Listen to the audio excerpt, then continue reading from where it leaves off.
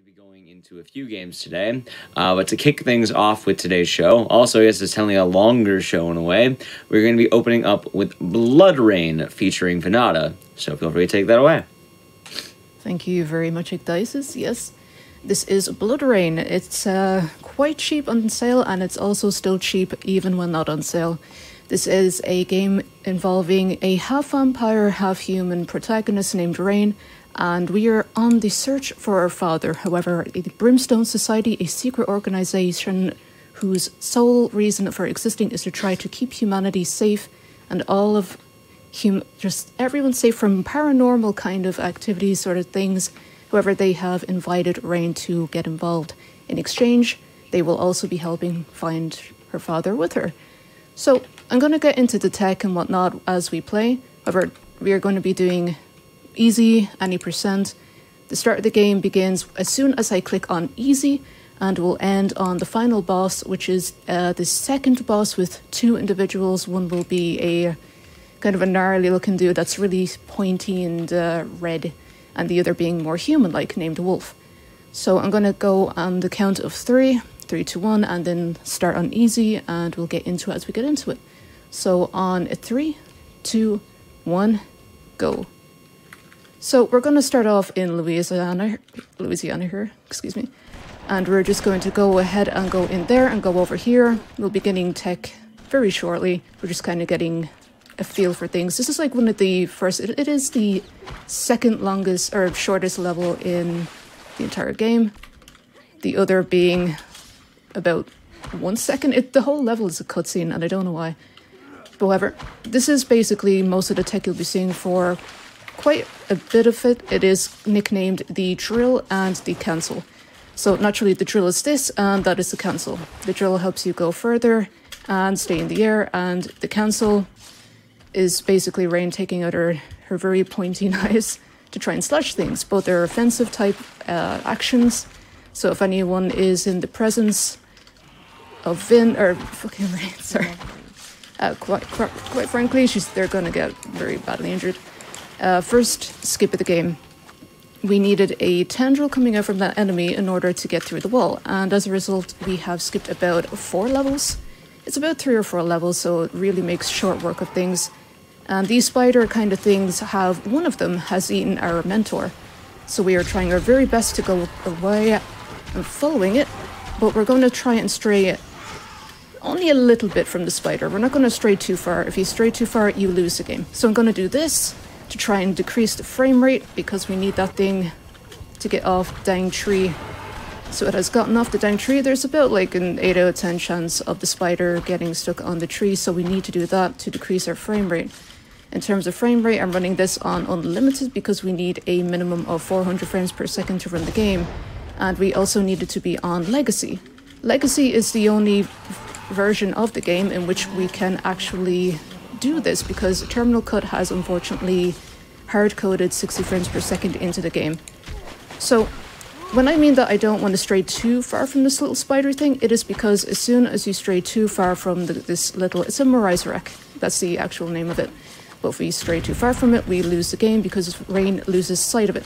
Doesn't matter how close to the end of the level that you are still going to lose the game. So I like to attack a couple of the mutates, or these humanic kind of individuals here. They are humans just infected with kind of a disease that is carried in these things, and we are trying to get rid of them.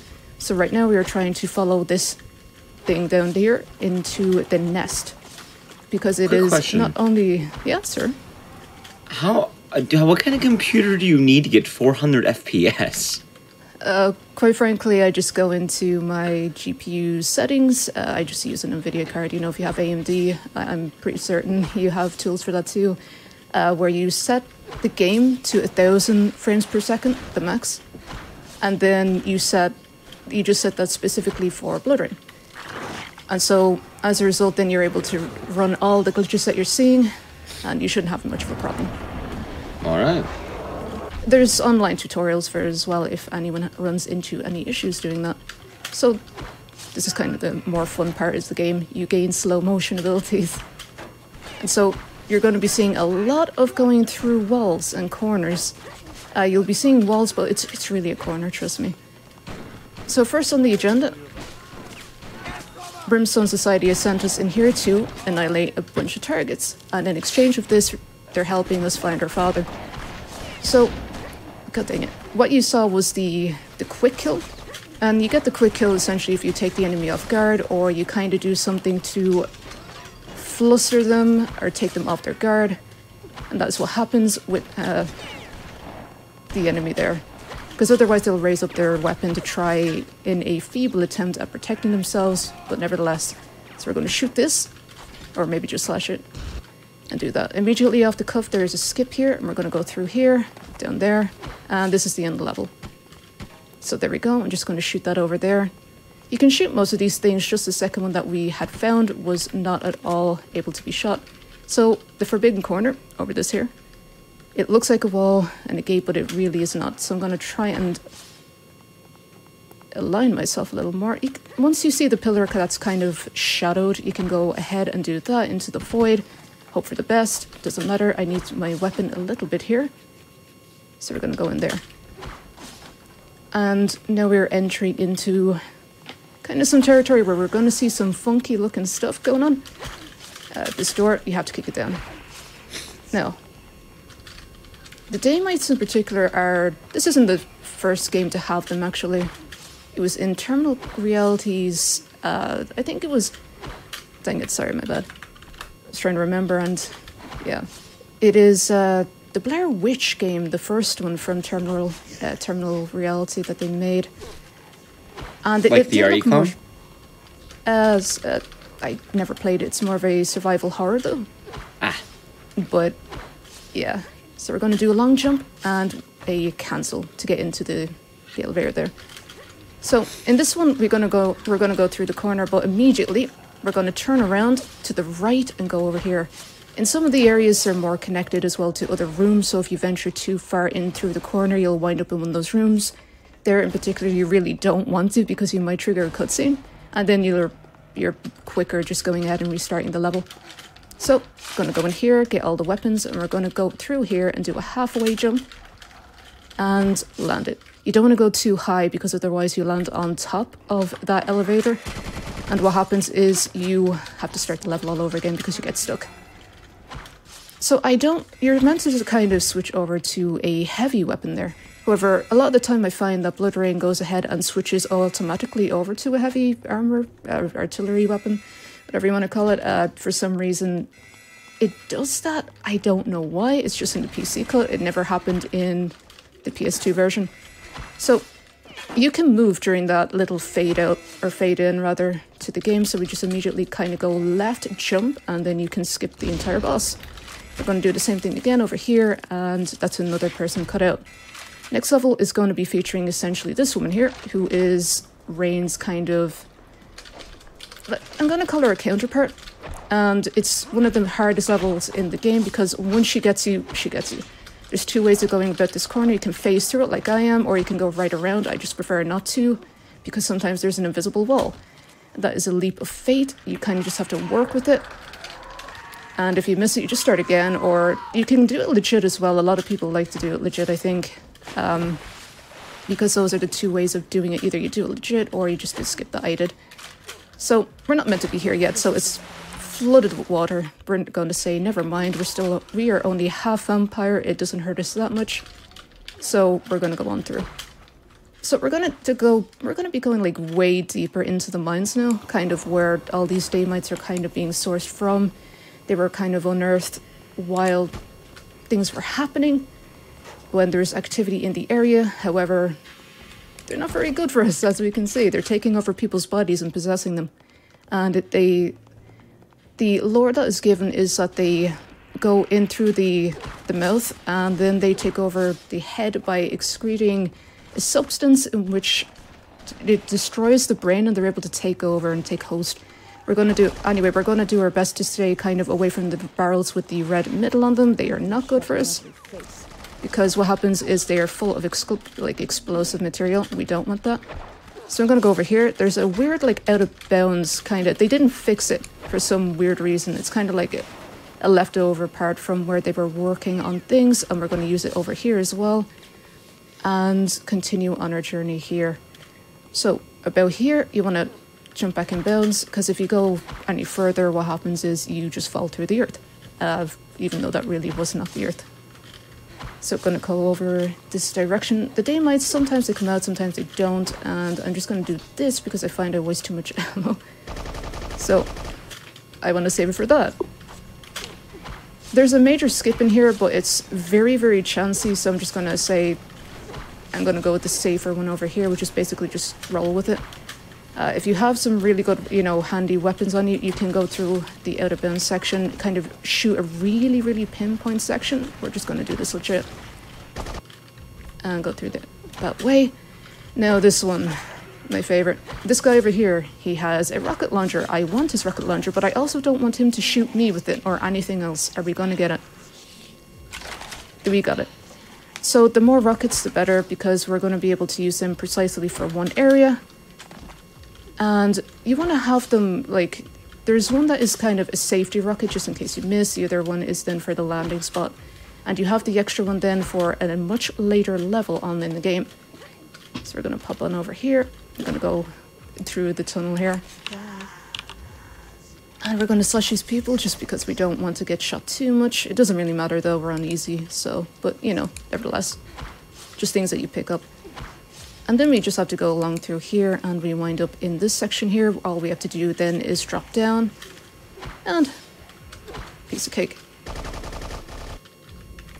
So this one, believe it or not, there is a corner. There is a corner, trust me. And we're going to try and phase through the corner so we can skip about half of the level, go through here. And then we have these guardian daymites. We don't need to do that, we're going to skip it. And remember our rocket launcher? Well, we're going to be shooting that in this level. And again, there's going to be another corner. And jump. So we're going to use this leverage to get up top here. We're going to land. So,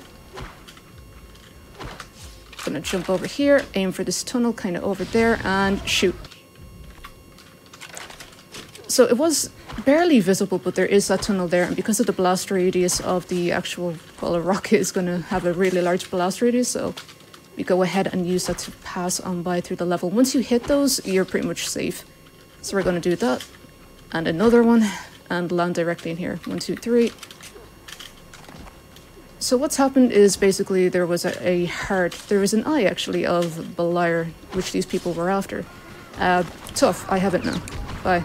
Also, loud noise warning. It's going to happen in about 3 seconds, and that is it. There's no other sound like it in the entirety of the game. Unfortunately, you can decrease the sound as much as you would like, however, it doesn't actually remove it whatsoever.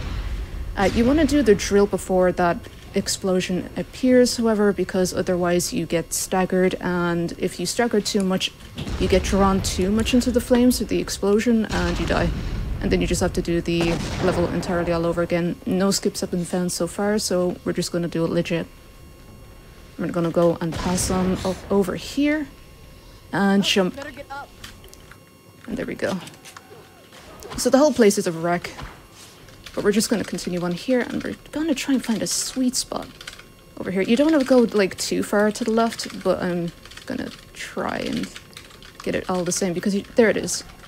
Now that is our new vision ability. You just want to do a drill quickly in here and do a cancel up here, and that's the end of the level. And that's the really short level that I was talking about. That was only about a second. The whole level is a cutscene.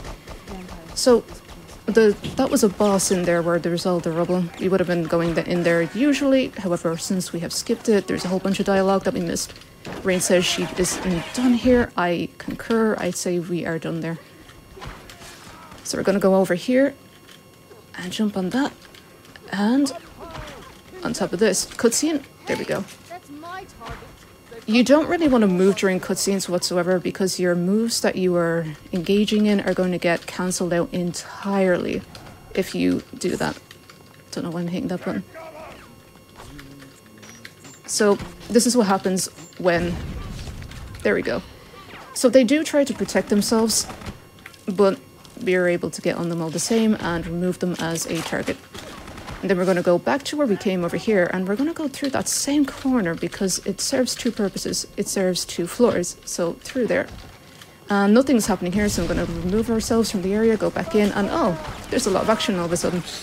And there's a guy in here, and I'm just going to do the same thing as we did before and remove him as a target. And after that, we are free to actually leave the level. Now, these things are called Hedrox. Hedrox the Unlimited.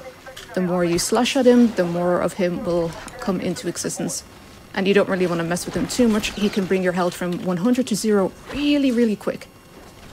And you also want some health when coming out of this section because that can actually ruin your run too. So, here's the mech section. I don't know why there's a mech section, but it's fun. You just don't want to let these things get too close to you for too long because... don't do it. They will, again, bring your health from 0 to 100. And I'm also going to go ahead and... okay, it's not explained anywhere, as far as I can tell, in the game or in the manual, but there is a cooldown on your gun here. But what I'm going to do is kind of phase into him a little bit so that I can do a little bit of extra damage. Because that also is not explained, and I didn't learn it up until now. But however, that's one down. And then we go into the main central area of the cathedral, and there's 3 more. And we just want to do the same thing again to all 3 of them. You can kind of body block them as well so that you try to prevent them from moving too far back or too far forward. You just have to kind of circle them or just kind of bump them into a corner or so. So that's 1 down. Did the movie have mechs? Yeah, mech. A lot of mechs. And that's another down. So 1 down. There is another one after this, but we'll be getting there. And we're on a cooldown again. So I'm going to try and body block him a little bit. They like to pretend that they're not going to go with you. Sometimes they don't, sometimes they do though. Most times they do. This one a little more. He likes to do what he wants a little more than the rest do, but it's fine. He's one of the more... he's expected to do this kind of thing, quite frankly. And Rain also... it doesn't matter, actually, if there's more than one guy on the screen. Sometimes she will aim for an entirely different dude. But, there we go. We have him then. And now we just have to go back to where we came at the start of the level, and then we'll be able to meet the last boss of the level. Just have to swiftly turn around this corner, and by swift I mean somewhat quickly. And just do what we did before. However, I'm going to try and prevent this guy from going too far to from the spawn point. I don't want him to go too far back there, because that's bad. This guy goes back to the central area of the cathedral, it's fine. However, I am going to try and show that's normal damage, and then that's kind of trying to boost it. He starts begging for his life, but we don't really care, because we need to kill him anyway. So, you can see that the damage does really quite a bit more by bumping into him rather than just by shooting. And then there's going to be a bunch of guys in jetpacks coming in. Believe me, it gets a little wild, the game. There's also going to be these weird bat creatures, but also Hedrox, he may look like a werewolf. He's not, he's actually like this different type of vampire entirely. And I think the bats are too, actually. They're just these more advanced forms, whereas Rain is human. These things have been in this region for a really long time. And as you're going up here, you really don't want to take many risks. You want to take it as safe as possible, because if you fall down, you have to climb all the way back up. So I'm going to do that. And there we go. There's going to be a little cutscene kind of showing the carnage here with these newfound bat demons. And there we go. Shoot the glass, have a little cutscene, and then we go on in. So, believe it or not, there's another little corner here that we can phase through. It can be a little bit more finicky, but we got it. And we still have our rocket, which is beautiful, because I'm going to be needing that later. So, one of the guys has gone ahead and decided to say, oh, god dang it, she didn't allow me to jump. There is a guy in there, and he's trying his best not to get murdered by Hedrox right now. So, hopefully he can be murdered by me instead. I'm going to phase on through here into the corner, and then we're going to go in and feed on this guy here. Sometimes Rain will go ahead and feed off of Hedrox instead. We don't want that, but sometimes it can't be avoided. It is just one of those weird finicky things. And we're going to go through here again to exit and go over to this building here, where the second target is. And I'm going to collect a grenade there. And down here we go. In the cutscene, it's just Hedrock's taking his life on our behalf because we need to take him down. However, they want knowledge. That's their main reason for existing in this world, where it's just like, hey, they have these weird Demogorgon-looking hands, so they just use those to absorb not only brains, but wisdom that people might have, and then that's just kind of their deal. Their sole drive in life, taking people's knowledge. I'm gonna go in through here, and in through here. Alright, screw your boxes, go over here. Now, this is kind of a tricky one. Sometimes you will wind up falling through, and there will be a fade like that to go into this next level. However, if you fall from the level that was below that we jumped on, what can happen is Rain will die, and you will spawn into this level dead.